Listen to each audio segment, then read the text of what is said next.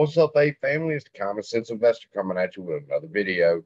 And right now, first I want to address somebody in the comments when I made the connection between the price of Bed Bath and Beyond was 16 and they woke up and it was starting at 25 and ran all the way up to like 38 or something. We'll look at it in just a second. But if they didn't get what I was trying to say, that's okay. Watch the video again. Maybe you'll pick it up. But I'm back again to show you the Bed Bath & Beyond chart because there's something you need to see if you're an AMC shareholder. Let me share my screen and I'll show you what I'm talking about. All right, here we are. Bed Bath & Beyond on the 10-minute time frame here.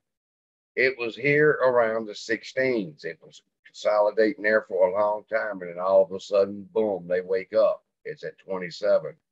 All right. I want you to imagine if that was AMC. If you wake up in the morning and AMC is at $27 from where it's at, 16, up 11 bucks, way up here.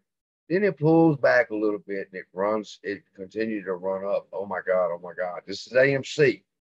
Think if this is AMC. And then you get all the way up to here to $34, hitting 35. Did it hit 35? It hit 35 and fell back down. All right. Then it starts doing this. Now, think about it as if it's AMC, people. Think about it, how you're going to feel. Let me see if I can do this right real quick. If you wake up, are you starting here? We're going to start following it here. Watch this. This is the price action in movement.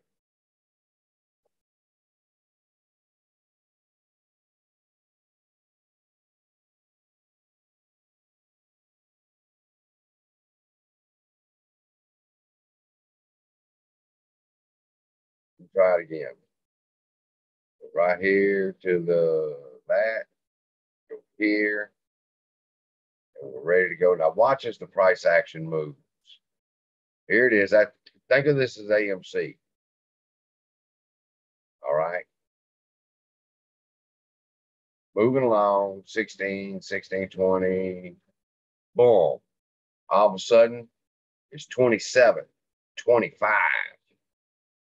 That is from where we're at right now, about an 80% move up overnight. Boom, overnight.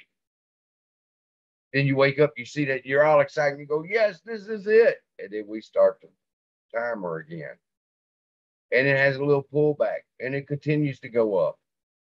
Remember, I want you to think of this as AMC as we watch this price action.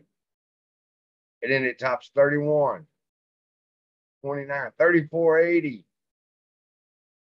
What in the world? Uh-oh, wait a minute. Time out. Time the fuck out. I thought this was a squeeze. I thought when it moved up from here and jumped up to there, an 80% move, and then it does this. But then for the rest of the day, we see this price action. Think about this as AMC. If you wake up right now in the morning and you're here and we do this in the pre-market, all right, then we have this pullback. How are you going to feel right here? You just had $35 a share.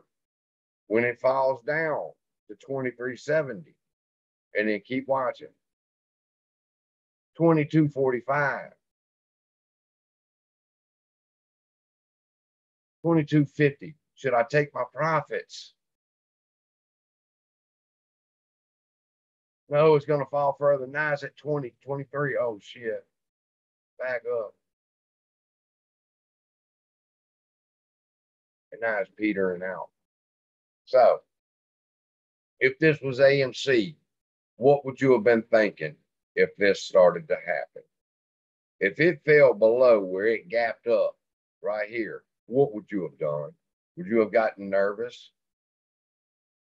I hope not, because you're going to have to learn these run ups, gap ups, and run ups are to be expected.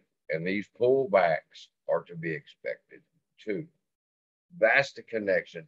That's a good lesson that you can learn from the Bed Bath and Beyond chart today is when this thing spikes and then pulls back. How are you going to react if that's AMC doing that? Will you sell out or are you going to hold? We got places to go, people. Well, I love y'all. Be blessed. And that is what you can learn from the Bed Bath and Beyond chart today is get ready for the emotional roller coaster. Love y'all and be blessed.